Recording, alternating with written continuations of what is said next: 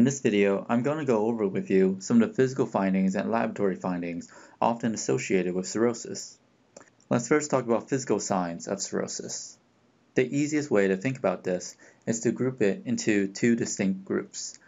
The first is physical signs due to portal hypertension, and the second is physical signs due to liver failure. Let's focus on those associated with portal hypertension first. Remember that in cirrhosis, the liver becomes fibrotic and scarred.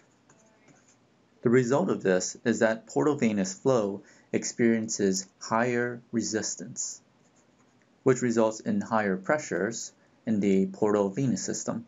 Think of it as a plumbing problem. There's a clog where the liver is at, so everything draining into it or the portal system backs up.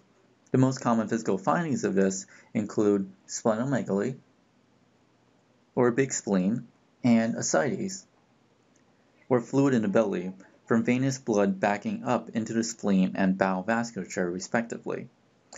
There are other complications of portal hypertension such as esophageal varices, but these are internal and not visible without invasive imaging. The physical signs you see associated with liver failure include that from direct liver damage or mechanisms that are more indirect.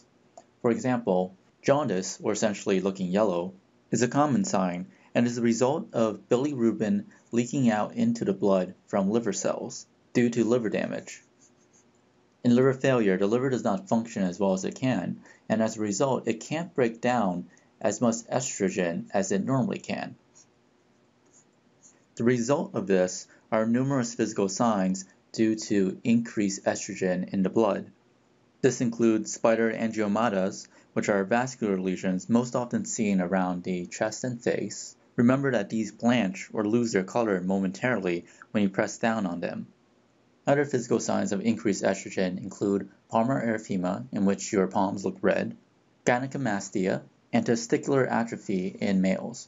Similarly, the liver also breaks down ammonia, so when you have liver failure, ammonia builds up in the blood. And this can lead to encephalopathy, or some type of altered mental status. Other physical signs whose explanation are not as clear include Terry's nails, Murex lines, and clubbing.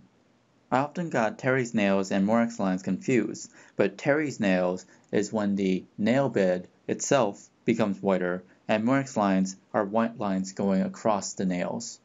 Patients with liver failure are also noted to have a funny smelling breath, called fetor hepaticus. This is thought to be due to either buildup of ammonia or ketones in the breath. If you are able to feel the liver can either be enlarged or shrunken and nodular.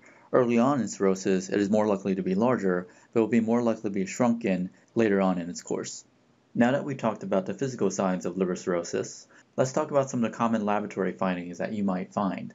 Let's go through these one by one. In the CBC sections, patients often have thrombocytopenia due to platelets getting stuck in the enlarged spleen.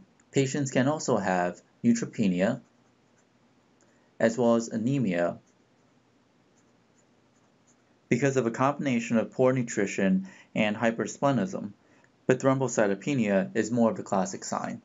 In the BMP section, patients can have hypervolemic hyponatremia, but it is very common for them to have other electrolyte abnormalities.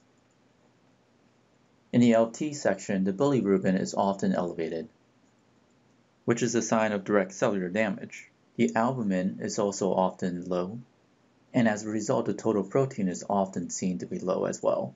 AST, ALT,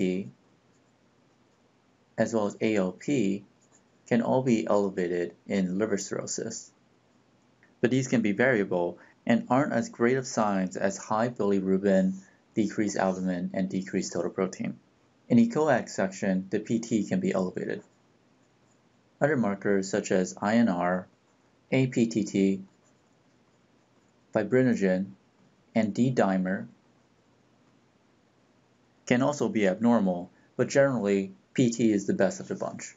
That's it for this video, but here's a nice quick review of what we just went over. Here are some common physical signs that you might see in liver cirrhosis: palmar erythema, Terry's nails, ascites, spider angiomatas, jaundice, splenomegaly, more X lines, and clubbing.